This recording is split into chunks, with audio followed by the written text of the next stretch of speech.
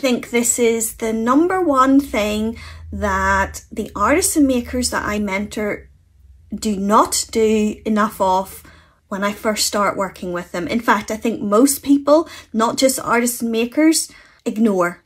If people are asking you questions, you need to answer those questions. You need to do the work required to give them an answer. This applies to things like your comments, your DMs and your emails. Now, I know this is tough and I struggle with it too, because it is time consuming and sometimes relentless, especially if you have a busy business.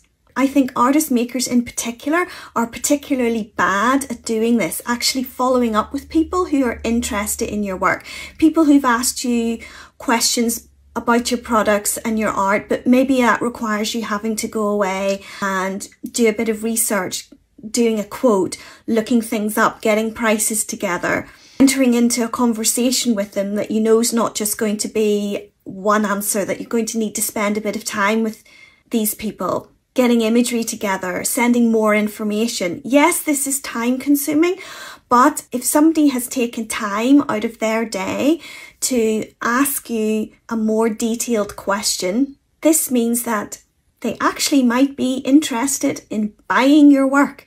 If you ignore them, you ain't going to sell anything. Instead, you need to flip your mindset and you need to accept that a good way to spend your time is following up with all your inquiries.